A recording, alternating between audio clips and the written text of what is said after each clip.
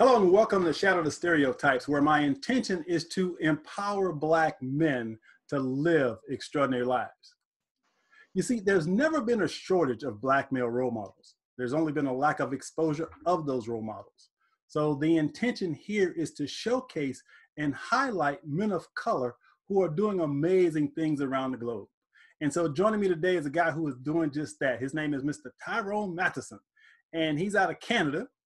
And my brother to the north, and he is a profit growth consultant, an entrepreneur, an investor, a joint venture and strategic alliance specialist, which is a mouthful. So without further ado, let's welcome Tyrone to the show. Tyrone, how you doing today, man?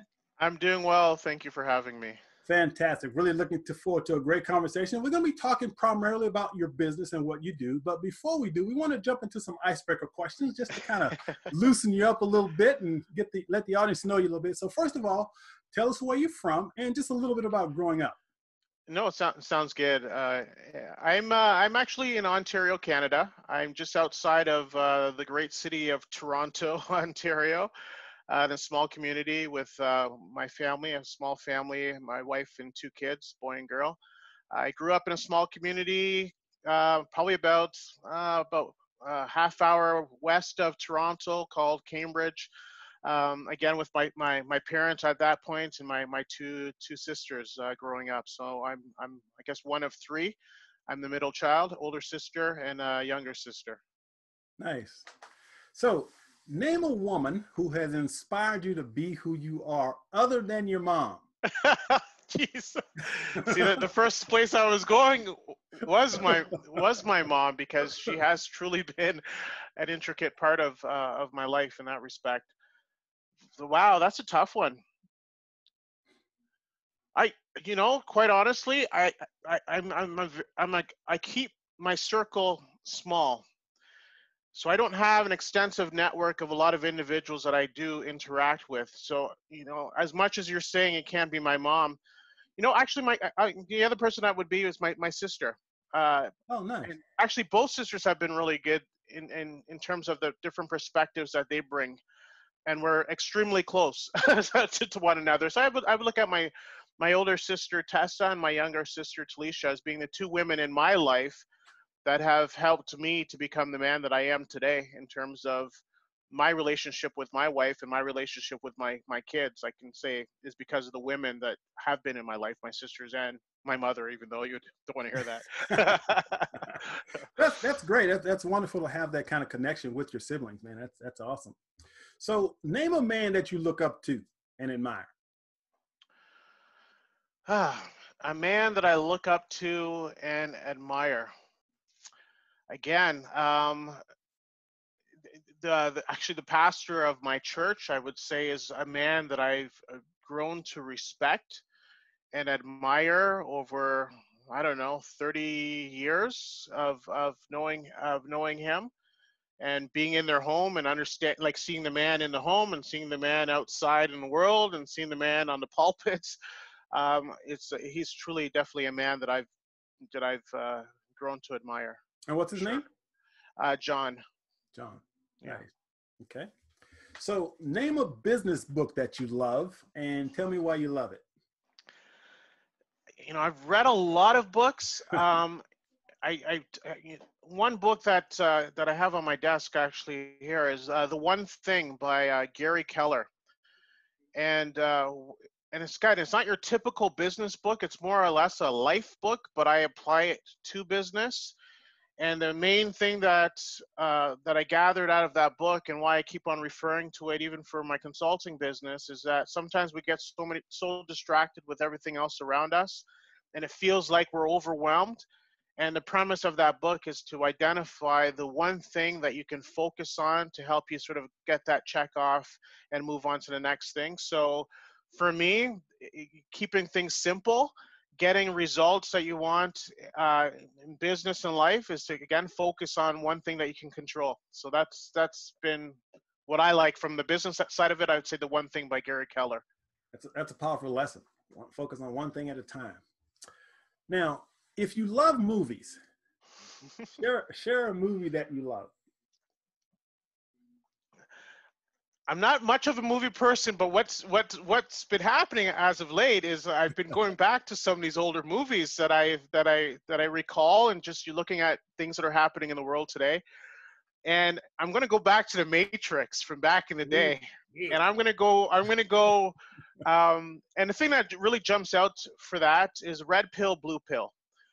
And I'm going to look at where we are today in this world, and I'm going to say there's a lot of people that are blue pill people, and blue pill people are they're just going to go with the flow. They're going to accept everything for the way it is. They're going to listen to the media and just program themselves from the media and just assume that whatever is being said is the truth and just go with that. And then there's the red pill people. The red pill people are those individuals that will do whatever they can to find the truth and to see that there is a world beyond what's communicated to them, and they just go that extra mile to try to figure out and navigate and try to understand what the truths are. So I would say, like, there's a lot of philosophical stuff in that movie, but if there's one thing that comes out that I was reflecting on this week, especially as we're on lockdown, it's the Matrix, and it's the red pill, blue pill. Yeah. That's actually my second favorite movie of all time, actually. Oh, look at that. And the amazing thing about the red pill, blue pill is one of the most powerful lessons in the movie is the power of choice. Power of choice. We get to choose whether or not we're going to take the red pill or the blue pill. And that's what I loved about that movie. And like I said, it's very philosophical. If you look at it just surfacey as action, you miss the point of the movie. Oh, gosh, yeah. It was really, really deep. Now, if I gave you a magic wand, and with this magic wand, you could create anything your heart desires, what would your life look like 10 years from now? Oh my goodness. Oh wow, that's good. That's difficult. Only because it's a difficult thing for me to always look that far out. If I had a magic wand, you had a magic wand, where would I, basically 10 years from now, what would I do now? My goodness. You know, I have something within me for community and building something around youth. I've been getting involved with helping other individuals with development type projects that are humanitarian related. I think if that wand was right now, it would sort of the freedom to be able to do more of that humanitarian related stuff in terms of not only helping myself in terms of what I envision that I would like to build, but being able to open that door for other people so that those ideas that they have, they're able to go out and execute because of the humanitarian impact that I know they want to achieve, but sometimes they limit either their mind or they look at the resources they have and they just don't see anything beyond that. So Yeah. that'd probably be it. That was that's good. Yeah. See, I have this intuition. Actually, I had this intuition about you when we connected on LinkedIn. And I said, you know, this is a brother that I like to connect with. And as you were answering that question, I can see how we're kindred spirits in that we're both committed to being in service to humanity in some way, making a positive impact on the world. And I think that's why we've been brought together. So I'm looking forward to seeing what happens in the future. But yeah, thank you for sharing that. That's you and great. me both. Now, there are some people who are optimistic about the future, while others are pessimistic about the future. So where do you fall on that spectrum between optimism and pessimism for the future in general? Where do you fall? So you're talking to a believer of God. So when I look at purpose-driven life, I only see optimism. I only see what can be and the good. The way I look at it, and there's verses, and I'm not going to get all religious, but sometimes when we're going through what we're going through, that's all we can see. But I know, and again, it's just intrinsically that the end is always better than the beginning. And you can look at it from a diamond and the process that a diamond has to go through in order to become a diamond, or gold. the process that gold has to go through, being heated to high degrees in order to become gold. And I believe that for everyone that's going through a situation, or for myself personally, that just despite whatever I'm going through, the end is always going to be better than what I'm going through. So I always try to keep that top of mind, that, always try to look for the good, the good, because wherever you're at now is just temporary. Yeah, exactly. But it's hard. I'm not saying it's easy, but it's that's what I try to do. Sure. And my belief is actually pretty simple from a metaphysical perspective. Humanity always experiences breakdowns before breakthroughs. And so currently humanity is experiencing a breakdown. But Yep. breakdowns are always preparations for breakthroughs. So if we will stay the course, stay focused, I believe there's bigger breakthroughs on the other side of this. So again, I'm an irrepressible optimist. So I see it from that perspective. The universe is perfect. It knows exactly what it's doing. So we just have to align ourselves with that and understand that from my belief system, there's nothing but good. Stuff happens without question. Yes. Stuff can be really uncomfortable. But if we're willing to look deeply enough, there's a lesson and a gift in every adversity. I really believe that. So I agree too. So with that being said, now I'd like you to introduce Tyrone the professional. So tell the audience what you do. I listened to the intro prior, and the simplest thing that I've been saying to people now is that I'm a connector. I'm a problem solver. And with that opens it up to what do I do?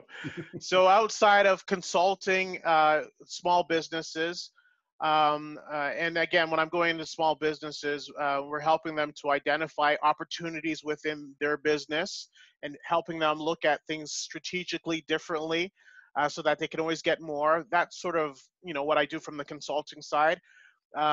If I'm talking to a real estate developer and they're developing a project and they're running into financial problems, and I'm the connector at that point, I got people that I'll connect you to. Or if you're a startup and you're trying to figure out how to get to that next level, again, sometimes I'm always trying to solve. I'm a problem solver, so I'm always trying to connect those dots and really connect people to the solutions or to the answers that they're looking for.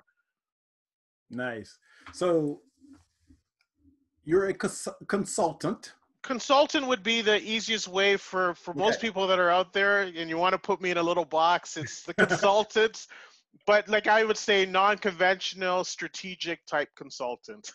Gotcha. So I'm curious, how did you go from, because I'm sure there was a corporate job before all of this. So Yes. What were you doing before, and how did you transition to being a consultant? To consultant. So I spent a lot of years as a financial advisor.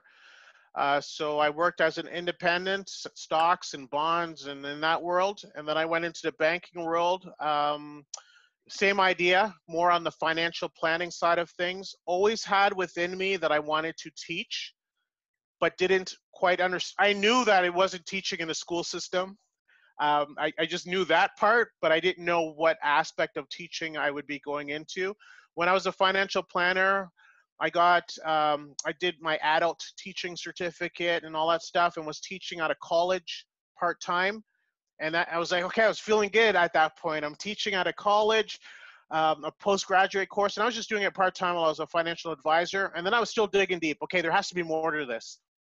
So at that point, I went into another financial organization, and I was in the training department at that organization. So I went from an advisor to now I'm just training. And I developed curriculum, and then I would go out there and facilitate that curriculum to individuals. And I did that for about 2 years. And I think it was one day I had a group that I was facilitating on a regular basis. And I got out and I said, listen, I'm teaching all of these advisors on how to build a successful financial business. So these are insurance agents. And here I am. I have all these side hustles on the side that I'm doing, and I'm teaching these guys how to do it. And I literally at that point, and I was doing some research before, but I had called up my boss and said, I'm done. And gave her my 2 weeks notice. And I can remember her words, I've never had anyone quit on me before. And I'm like, well, here's your first. And from that point, what I had done is I went into leadership development. So I always had an interest in just learning more about myself and so forth. And I started selling leadership development programs into small businesses. And then after 3 years of that, I'm like, okay, these business owners, they're buying and they're spending a ton of money on these programs, but they're not executing and implementing any of the stuff that I'm really teaching them. So for me, it was like, okay, I created another entity where I'm like, okay, I'm going to still have that piece, but I'm going to go help these business owners put systems and processes in place and just start doing stuff in their business. And that was literally that flip from that point, because now I was working hand in hand with the small business owners, seeing what they were doing. At some point, a couple of years ago, I got to the point where it's like, okay, I just created another job for myself by doing all of this work now, helping these businesses. And at that point, decided I wanted to become the strategic guy. I will work with business owners, but from a strategic level, I'm going to direct them and lead them. So really, it started from that vision of I've always wanted to teach. And now I figured out the way I'm teaching is by helping them strategically, by directing and leading them. So become more of a facilitator.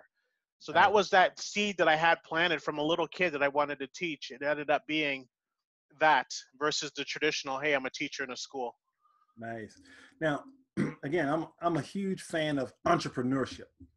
And so there's somebody that's watching this thing right now and they're going, dang, I want to take that leap. I want to do my own thing. I want to, but there's this fear. I'm just scared. So how did you deal with that initial fear to just make that jump? Or was there fear when you jumped? It's funny. So one of the ways that I approach different situations, because I have other little businesses that I have on the side as well. And one of the key things for me is, what is the worst case scenario? That's the question I ask every single time. What is the worst case scenario? So I'll give you an example. I have a shared office space that I own where we rent out desks and all that stuff for people to come in and work and so forth. And so this building's about 2,000 square feet. And when I went in there, I looked around and I'm like, okay, this is the space we're going to be in. That was 3 years ago. And I asked myself, what is the worst case scenario that can come out of this? And the worst case scenario for me for that situation was I'll be the only one in this space by myself working, but I'll still be able to manage and pay the rent. That was my worst case scenario. So I was like, okay, well, that's easy, because whether or not I get people or not, I got a nice big office if I'm going to be here by myself. So it works out. And that's how I jumped into it. Because I always try to look at what is that worst case scenario that can come out of it, and do I have a solution for that worst case scenario? If I don't have a solution for it, there's no way I'm jumping in. But if I do have a solution that makes sense for me and I can really put pieces together, then I jump in. So that's what I've done. I've always looked at it like, what can I do to make this work, and what's the worst thing that can happen out of this, and can I deal with it if that happens? That's a fantastic mindset to have. Unfortunately, most people will focus on worst case scenarios when they're thinking about making that leap. It's like, oh my gosh, this is going to happen. This is going to happen, versus what could happen, the good side of it. And so it's really difficult to make it because of cultural conditioning. We're conditioned to be scared all the time. So that's why it's so important to maintain this positive mental attitude, so that you can have the strategies in your mind that help you overcome those fears. So one of the things I do as a speaker, people ask me, do I get scared when I get on stage? And I can say, absolutely not. I don't get afraid at all, because what I feel when I'm getting ready to speak is excitement. And if you ask yourself, if you feel it in your body, excitement feels exactly like fear. It's the same energy. It's the same energy in your body. The only difference are the thoughts that you're having about that energy. So I agree with you 100% on that. Last night I was reading, and the word for me was meditation. And when people think of meditation, they just think of calm and peace and all that stuff. Well, if you look at it, meditation is really about what are you taking your mind and focusing in on?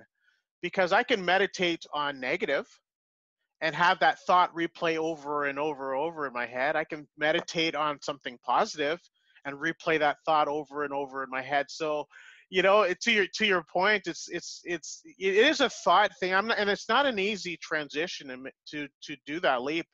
Trust me, because you're going to have opposition internally, possibly. You're going to have opposition externally, and you're going to have to try to figure out what's the truth. Back to that choice piece that we were talking about earlier, right? What's the truth, and what you're going to use to either motivate you or to make you go back to the comfort of security of a job, whatever that is. Because as far as I'm concerned, there is no security. Right. Exactly. Exactly. So, and it's interesting you bring up the word meditation. And I've been meditating for almost 30 years now. And there's a misconception about meditation. As you mentioned, some people think that meditation is about your mind going blank and you're not thinking about anything. Meditation really is simply the state of being aware of what you're thinking. That's really meditation. So when you can interrupt your thinking, you can change. If you're on automatic and you're not paying attention to what you're thinking, then you react instead of respond. And so reaction comes from not being aware. So the process of meditation simply gives you an opportunity to, in each moment, be aware that you do have choice. You have choice based on what you think. So that's really powerful, and we could really get into that deeper, but I want to go through the rest of this. So, my latest book is titled The Cure for Onlyness, A Black Man's Guide to Joy, Passion, and Purpose. And the book addresses what I call a feeling of onlyness, where we as men of color are sometimes in environments where we're the only person of color. And so I'm assuming that you've probably had that experience, especially being a brother in Canada. But I'm curious. So have you had that experience? And how do you deal with it? I only know that I've had that experience because I'm always looking back. When you're in it, it's very different. So even from growing up, I could look at from the elementary school to the high school that I was in, there was probably 5 black people that you can sort of, or people of color that you can sort of count on your hand, and you know who they were. And as I got older and stuff, I went to university and started in the workforce. So my first job was in the financial services industry. Again, being here in Canada, predominantly Caucasian. Men of color, women of color, not really in that industry. I remember going to an event, and I think there's probably about 1,000 people in there, and there's probably about 10 of us in that, right? But again, I'm looking back now, right? When I was there at that point, I didn't really see it. Even being an entrepreneur today, in terms of what I'm doing as a consultant and so forth, very limited. It's typically, again, no disrespect, but it's typically an older male, Caucasian consultant. That's kind of, so when you have, 43-year-old African-American that's consulting businesses for the last 12 years, it's different, right? But what I learned from that, just on a flip side of it, people remember you. So I'd go to a networking event, or I'd go to an event or whatever it is, and although I may have been the only man of color in that room, people remembered. So, I have a lot of business relationships that I've been able to develop leveraging the fact that I'm the only African-American male. They're going to remember a guy named Tyrone. and it's easy, right? Versus, I can imagine that, again, that's just a mindset thing that I've done for myself versus, Johns and Michaels, or, I'm just being stereotypical here, but I have a very difficult time on that side trying to keep things straight, because there's a lot. There's a lot of people that are not of color. Right. So it just becomes very difficult to keep things straight. But I would say, looking back now, it was difficult, especially here in Canada. And the whole intention of this podcast is to engage in conversation with men like yourself, because I know for most of my life I've had this feeling, because on one hand, I'm rejected by people who look like me because I think differently, because I'm an optimist. I don't buy into victim mentalities, and I don't think society can keep me from accomplishing anything I set my mind to. And I've been rejected as a result of that way of thinking. On the other hand, you go in environments where you're the only person of color, and you get that feeling. It's just a feeling that people are kind of like, so they have their opinions and judgments about you just based on the color of your skin. So that's that onlyness feeling. But what I admire about what you're doing and what you've done is that you simply focused on your own success. You haven't allowed the color of your skin to keep you from accomplishing the things that you knew you were capable of. And that's the whole intention of this show. I want to challenge men of color to recognize, yes, racism is real. Yes, there are challenges out there, but yet I believe, this is my belief, there's never been a better time to be alive on this planet than right now. That is my firm belief. And despite what we're seeing in the media, Black men can and are succeeding at unprecedented levels. You just don't see it in the media. And that's why I put together this podcast, to showcase and highlight men of color like yourself. Now, with that being said, yes, here in America, obviously, we get tons and tons of news stories about police brutality and high incarceration rates and all of that. Do you have that same experience in Canada in terms of negative media stories about men of color? Is it the same there? in the bigger cities, so like at Toronto, it's you put on the news for that area, and that's all you hear is the latest shooting that happened last night. Again, there's certain hot spots in Toronto, and they just seem to be the highlight every single night in those areas. Depending on where you are in Canada, because you could go to some other areas where there's not a lot of African American or people of color in those areas, where you don't see any of that stuff. You don't even hear about it. So I think here in Canada, it all really depends on where you live. But because I'm not too far from the Toronto area, it's all the time. Like I could go put the TV on right now, just put it on the channel, and I'm like, okay, this is what happened last night. There was some shooting or something that happened, and here's the wanted people, right? But that would be the what we see in the media here. Probably not so prevalent as the U.S., but that Now on Canadian television, in yes. terms of reporters and stuff like that, do you see a lot of people of color?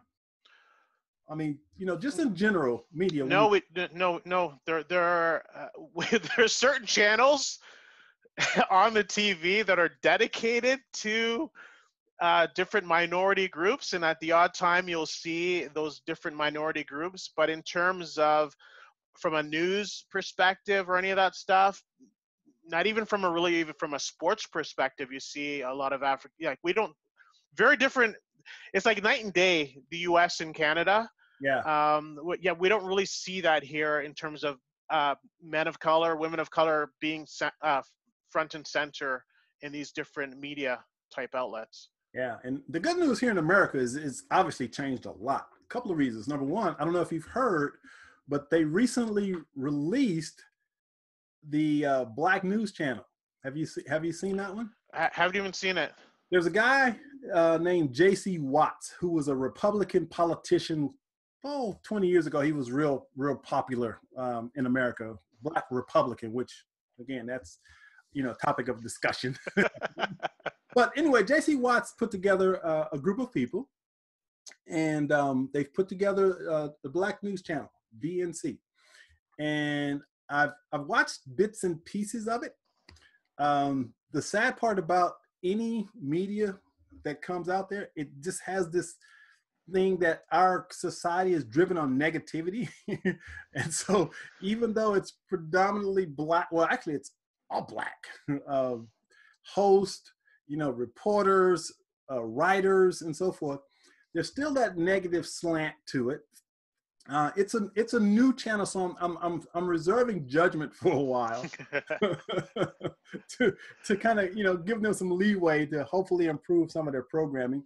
But from my perspective, though, it goes to show you how things are changing, in that people of color now have outlets like that, where you can have, a Black news channel in and of itself, which is, to me, signs of progress. That's just kind of how I see it. Definitely signs of progress. And now, I remember in the 60s when I was a kid, and anytime there was a Black person on television, it was a big event. I mean, people were picking up the phone, they're calling each other and say, "Oh, look, Black person on television."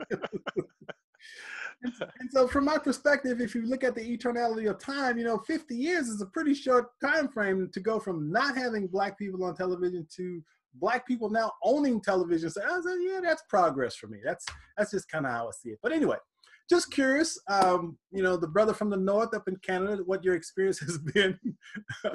I'm sure it's very similar to what we experience here.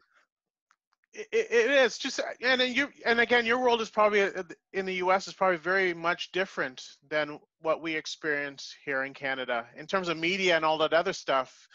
I think you have more, all of your media.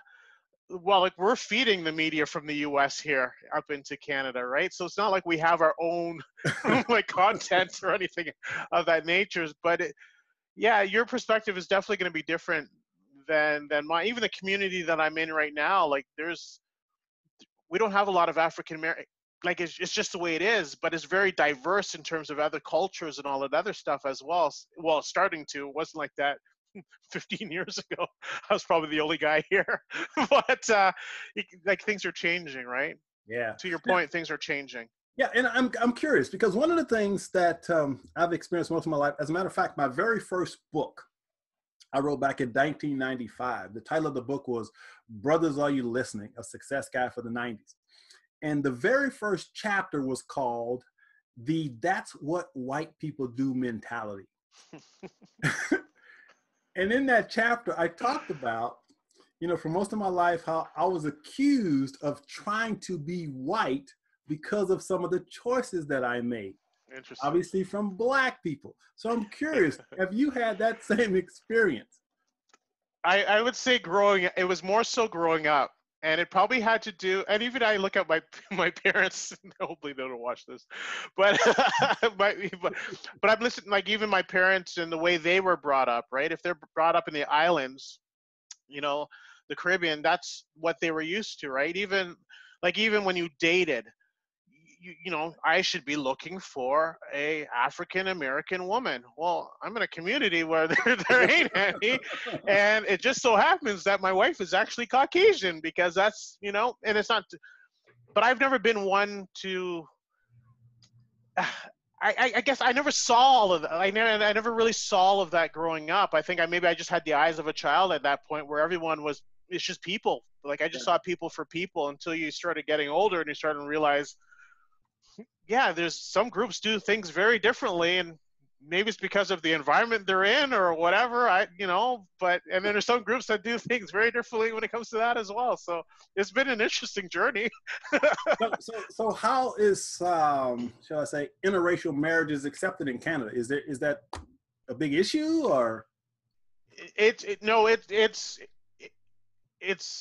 the norm in some areas, right? Where it's very acceptable. Nice. Good. And again, I've experienced it both ways. And the negative, unfortunately, I experienced in the U.S. It wasn't even in Canada, and it was probably about 12 years ago. And I won't say the city that we're in, but I was shocked. We were shocked because that was only like 12 years ago. That's not 2008, and the stuff that we were hearing at that point, as a couple, it was like you got to be kidding.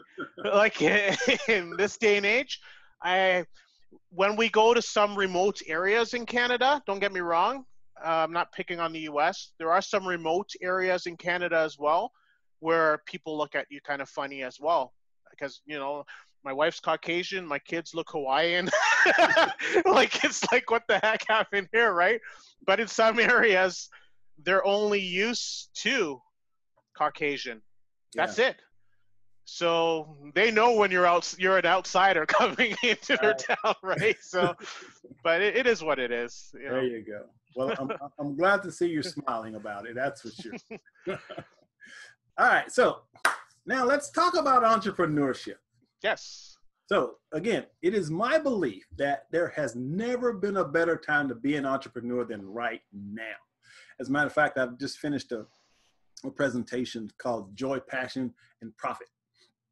And in the presentation, I talk about the 3 barriers that used to keep people from starting businesses, which no longer apply. Number 1 being education. Number 2 being location. And number 3 being funding. See, those used to be the 3 primary barriers that kept people from starting business. Now, those things, they're not gone away, obviously, but it's easier now than ever. Or let's change that. There's a distinction to be made between simple and easy. So it's simpler now to start a business than ever before. Yes. My belief. So with that being said, what are your thoughts around that statement? It's the best time to be an entrepreneur than right now. I agree with you 100%. And again, a lot of that's going to be thinking. I see it's easy to start any business. Regarding the sustainability of that business and the impact that business is going to have, that's another question. Because I think there's a lot of people starting stuff, and they're in business for themselves now, but it's not sustainable. So the flip side of it is there's a lot of problems that we have out there. And with all those problems creates the opportunities for a lot of people that have ideas and entrepreneurship to create businesses around solving those problems. And I think if anyone wants to become an entrepreneur in this day and age, they just look around them, see what the problems are out there and what they can solve. And if they can do something to solve a lot of those problems, they're going to do quite well. Not only solving those problems, but they're going to be making a lot of money going forward because they're really solving a real world problem, right? Absolutely. Now, your tagline says on your website, we maximize the revenue, profits, and value of small businesses. Now, I love that. The question becomes in terms of sustainability. Yes. How do you do that? Is there in your consultancy practice, you go in and you identify problems and challenges? How exactly does your consulting work? So it starts exactly with what you just said. What is the problem that you're experiencing in your business today? And then once we identify what that problem is and we do, the root cause and trying to figure out, dig deep, I talk to people, I said, let's get rid of all the noise out there and let's look at business from a very simple standpoint. There are 4 ways to grow a business. And it doesn't include Google AdWords, Facebook ads, and all that other stuff. It's number 1 is to get paying customers. Number 1. Number 2 is to get paying customers to buy often from you. And number 3 is to increase the dollar amounts that paying customers are buying from you.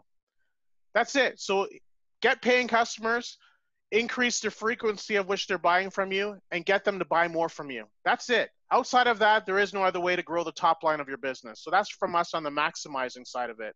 From the profit side of things, it's really about cost. What are things you can cut that's going to increase the bottom line? And a lot of us are not wired to think cut. What do I want to cut? I just want to have and get. So when we go into business, we keep it very simple. We only focus on those 3 drivers on growing a business, and we start internally with what a business already has.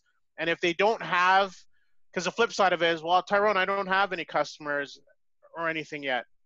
Okay, great. Then who has your customers?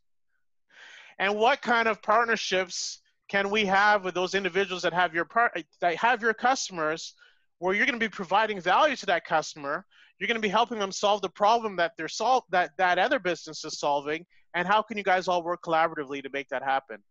So there's always a way around it, whether or not you have existing customers or you don't. It's just looking at things differently. We're just wired, man, I have a business. Okay, I think I need to go spend money now on all these ads and all that stuff because now I'm just trying to attract people. And it's like, there's lots of easier ways to do that don't cost any money. And that's sort of our approach to business. on maximizing revenue and profits and the value. Nice.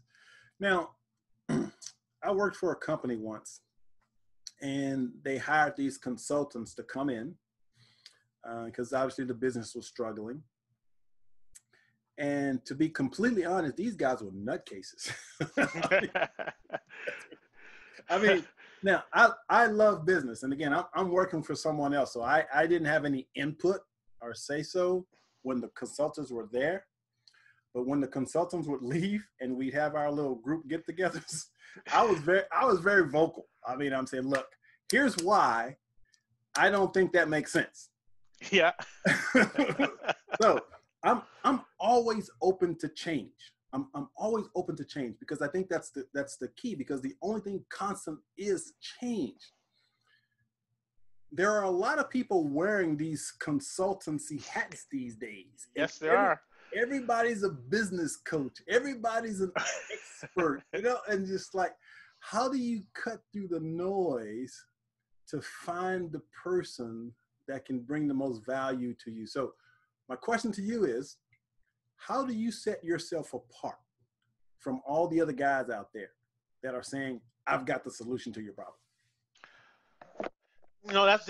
That's a good point.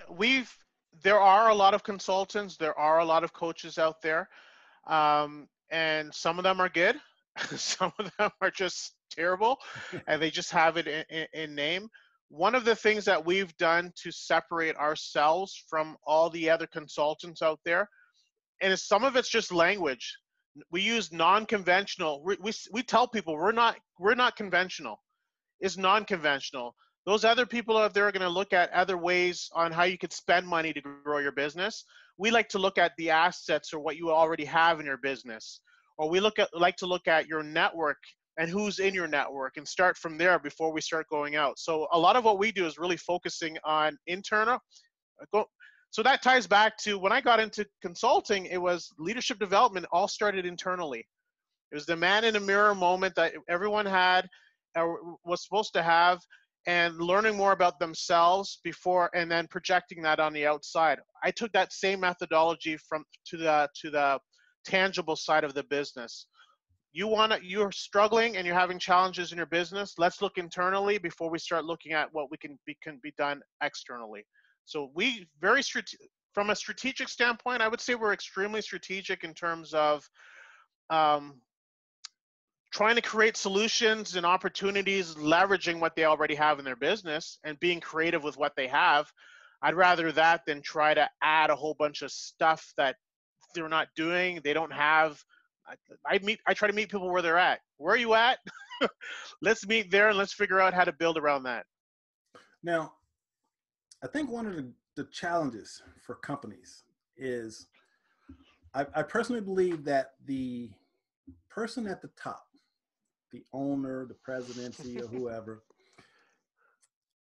his values, beliefs, consciousness, whatever you want to call it, filters down through the rest of the organization. I agree. A lot of times what will happen is the guy at the top will bring some people in to try to fix the problem, but he's really the problem. And he doesn't recognize he's the problem. So how do you get to the top to make sure that the information you're providing trickles down and is implemented? No, that's a good point. Simple answer, we only work with the top. Nice. So if leadership hasn't bought in to exactly what we're doing and how we're going to go about doing it, then we don't work with that organization. And because of my experience on the leadership development side of things, the owners of the organization, they go through the same assessments that everyone else is going to go through. So we do start, like from an intangible intrinsic standpoint, we start with vision, mission, and all that other stuff for an organization, but it all starts with that owner of the organization. What are your strengths as an individual? What are you good at? What are your innate abilities and so forth? And if we can understand that, sometimes it's quickly to say, you know what? I can see why you're having problems in your organization. And it's not to say you're the problem. It's like there's usually a communication problem in terms of how you communicate or or how you you share information in an organization. Your people, you need someone like a right-hand man, woman beside you to be that go-between. You're in, right? Or you can usually see that within a leader of an organization. But to your point, we don't just, when someone hires us on, we only deal with the C-suite. And once we're with the C-suite, then we start looking at how do we tie everyone else in. We don't go to the main level and then try to work ourselves up. That's death. Absolutely. I mean, I've seen that too many times. And again, I look at everything through a metaphysical, spiritual lens. And when I talk about consciousness, when I talk about businesses and entrepreneurs, I really believe that the person at the top, whatever they hold firmly to in Yes. terms of values and, again, mission, and if they aren't willing, Yep. nothing can change. Nothing can change. And a good example of this is diversity and inclusion conversations. Yeah. We heard the same conversations in Canada. Yep. So you got these people saying, okay, we need to have a diversity and inclusion division, whatever. So they hire these people to come out and talk about diversity and inclusion, and yet they're racist. I mean, it's interesting. So, okay. So let's won't even go down that road, but yes. That's another show. Yeah, that's a whole nother show. So let me ask you this, though. Yes. How important today are social media strategies? It's not, it's not really even about the strategies. It's the more that we get, technology's good. And the more that becomes a part of your business is a matter of how do you strategically use technology to help solve or get to where you want to go. So I think technology is going to be a huge, intricate part of every single business. It's how do you leverage and how do you use it to make it work for you. So for my business, I'm not on Facebook. I don't need to be on Facebook. I don't need to be on Instagram. I don't need to be on Twitter. I don't need to be on these sites. Where do I need to be? I need to be on LinkedIn, because LinkedIn has over probably 600 million C-suite, every suite type of executive that I want to be in front of all over the world. So for me, that's the platform of choice for myself. So again, now it's how do you use it once you've identified that platform, because it's all about, for me, relationships. And creating relationships. So I think, yeah, social media is going to be a huge part of every business. You just got to pick the platform that makes sense for the audience that you're serving. Yeah, that's the key. That's the key. Now, just off the top of your head, and this list could be, but for an entrepreneur that's watching this, yes, and they're thinking about launching this business, what are just a few of the biggest mistakes you see entrepreneurs make from the beginning? I made all those mistakes. I'll raise my hand. Right. So because we're tangible beings, we start putting things together. So I want a website. So now you've just went and spent a lot of money on putting a website together. Like, you have no strategy whatsoever, but you need a website. And then you start spending money. I need this marketing stuff. So I think one of the biggest mistakes is not sitting down and really mapping out, honestly, the problem that you're solving and who has that problem. So really getting clear on your market and who you're targeting, and more importantly, the problem you're solving. And then on the flip side of that is what is your solution to solve that problem? If every entrepreneur started there, then it'd be easier at that point to say, you know what, here's how I'm going to build up my website. Here's the message that I need to have on my website. Here's the social media platforms I need to be on. Here's the people that I need to connect with, because you've been able to identify that piece. So I would say the biggest thing right now is entrepreneurs are not identifying what problem they're solving and where to find those people that have that problem. Yeah. Well, I have to admit, I am guilty, guilty of the whole website thing, because number one, I love building websites. And so the downside of that is every time I see something new, I got to put that on my website. Oh, I got to put that. And I don't need it. It's just, it's something that I love, but there's no return on investment, and really extensive, complicated websites are a waste of money for the most part if you don't have the right niche and you're finding the people that want to buy your stuff. It's a digital business card. Yeah, exactly. And it just adds maybe some validity that you have a presence, but to date, good or bad, I don't think anyone's reached out to me on my website to say, hey, I just got to reach out to talk to this guy because I wanted to hire him to do this. It's always been talking to individuals and leveraging my network, and that just becomes an asset that people can go to if they want further information, right? To check out who Tyrone is, right? Yeah. Or to have like the social media to, oh, he's actually on some other platforms, right? He looks like a legit guy or whatever. But outside of that, I look at people that I know that I do business with today that they don't have a website. They're not on social media, and they're doing quite well financially because they leverage relationships and the power of relationships, right? So to each his own when it comes to that, right? Yeah, and again, you have to know, number one, as you mentioned your niche, for example, I have to have a website because as a speaker, as I'm promoting myself, if I'm sending in a proposal for a person to come speak at their organization, they want to know a little bit about me. They want to see me in action. They want to, get the basics. So yes, websites are important. Don't hear that, guys. If you're watching. Oh, they are. Websites are important, but it's really about understanding that if you don't, as Tyrone said, if you don't know what pain points you're trying to solve, yes, and the people who need to solve those pain points, you got to do that first. That's number one. and then things will work out for you. So next, you also mentioned on your website that you're a venture capitalist.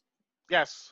And I'm curious, from your perspective, with all the knowledge and understanding you have in entrepreneurship and so forth, what do you as a venture capitalist look for in a company that's maybe looking for some startup capital? What are you looking for?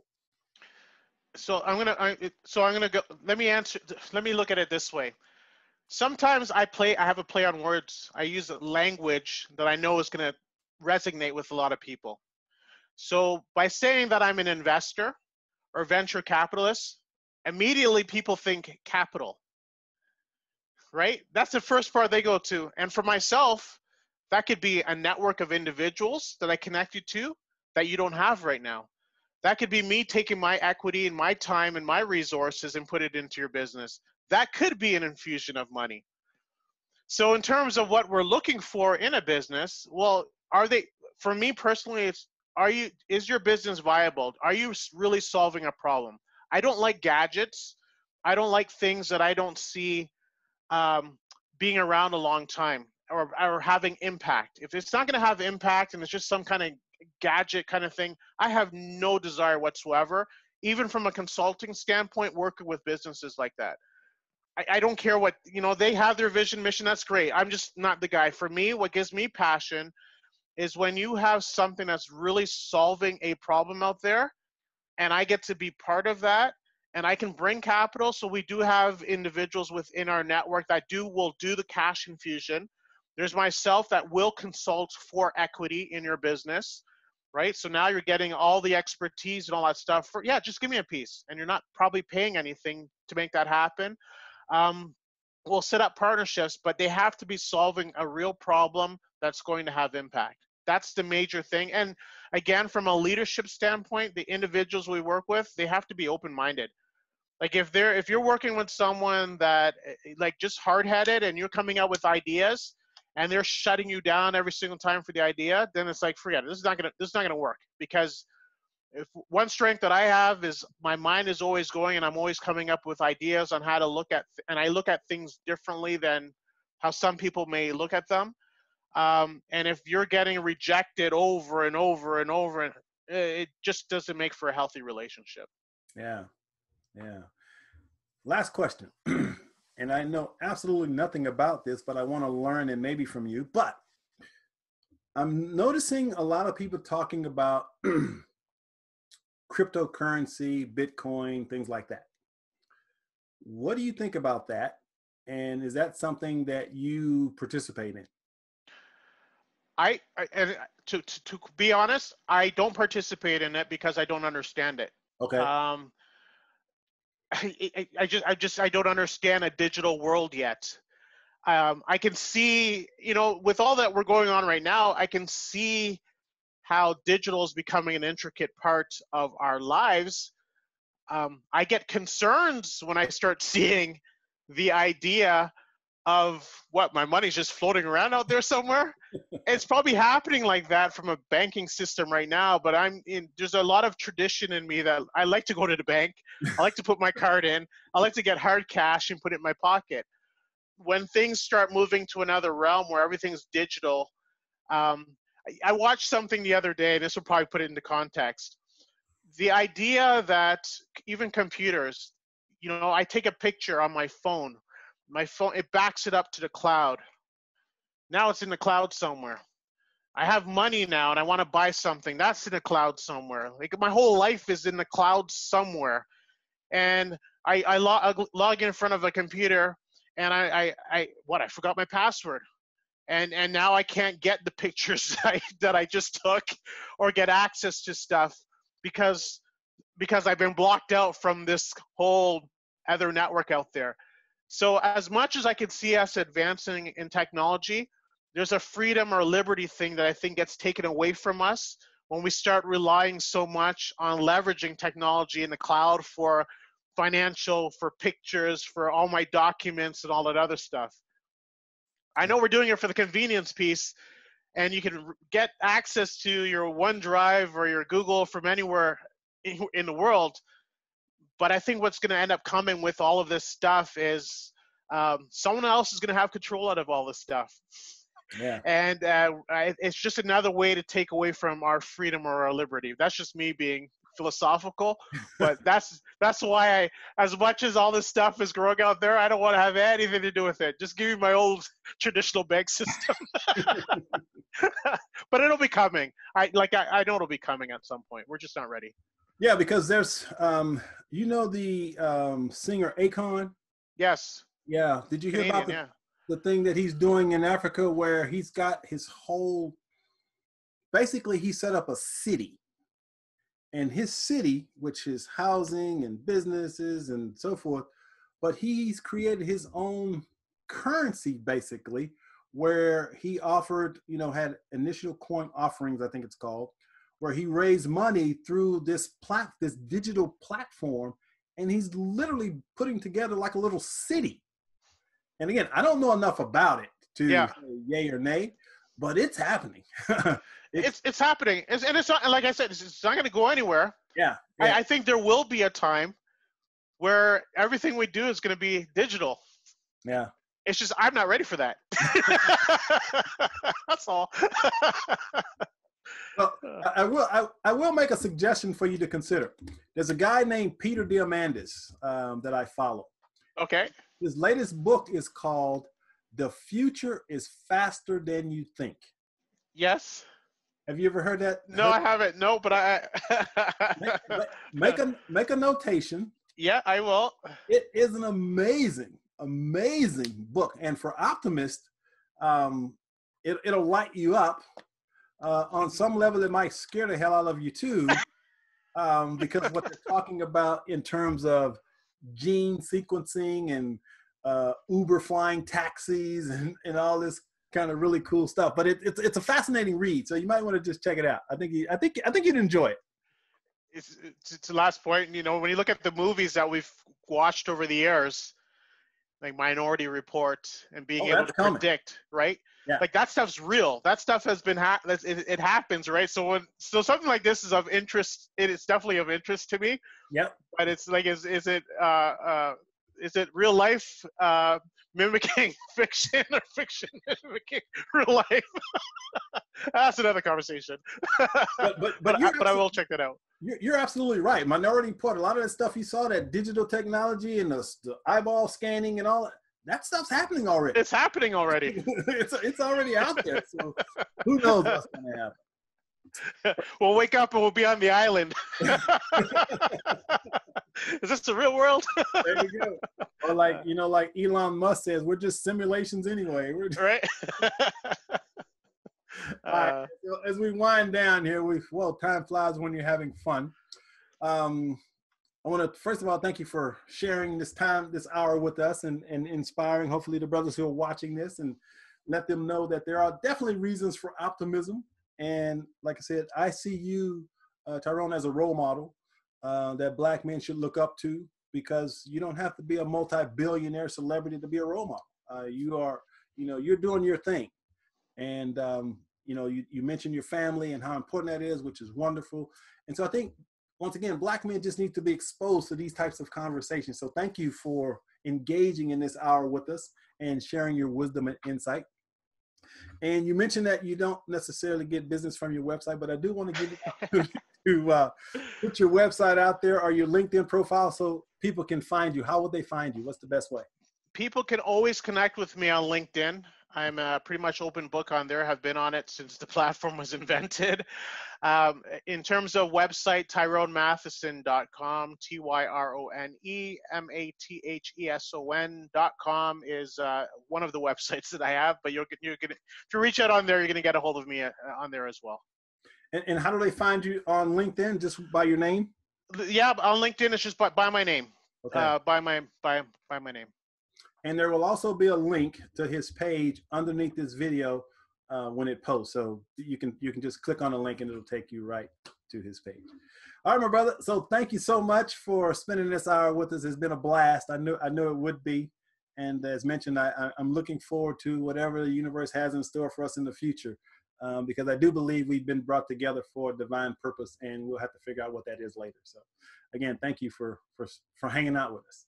And thank you for having me, and I'm wishing you great success, because what you're doing, I can see becoming a necessity, especially in this day and age where other Black young men can be connected with other Black men. So this is an important platform. So I'm glad you're doing it. Yeah, and thanks for being a part of it. See, that's the key. It's all about collaboration and sharing some optimism. See, I think now more than ever, we need optimism. Yes, we know what the challenges are, but yes, there are lots of solutions, and there are a lot more things that are right with the world than are wrong with the world. So Agree. That being said, so this has been another episode of Shattering Black Male Stereotypes. I want to thank my boy Tyrone for joining us today, and stay tuned for our next episode, in which I'm going to talk a little bit more about relationships. Yeah, juicy relationships. All right, guys, we'll see you next episode. Take care.